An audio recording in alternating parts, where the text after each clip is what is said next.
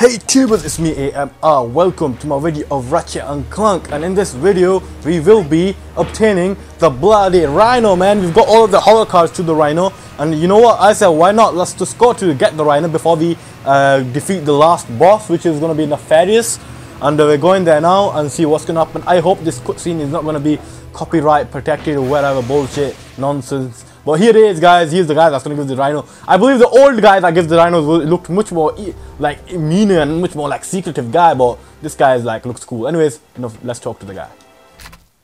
Hey, you got all the hollow cards. Hell yeah, I have. Good job, sport. Thank you very much. The Ryno's yours. Give it me. Hang on while I grab my toolkit. Now I just have to attach the induction rod, refocus the emitters, and blammo! Blammo? One new Ryno. Oh my god! Don't tell anyone you have this. Happy hunting. It looks like the old one. And there's the trophy for the full gun rack. Man, it looks like the old Ryno.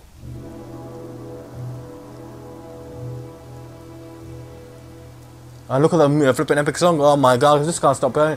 But the problem about this is it looks like the old Ryno, but it fires like the fucking new Rynos, which I don't like. There we have it, guys. There we have it. That was the bloated Ryno for you, man. Ryno. I hope you like this gameplay, guys. Next video is gonna be me of kicking the crap out of the final boss. Thank you for watching. Enjoy. And actually, you have enjoyed, haven't you? If you reached this far in the video.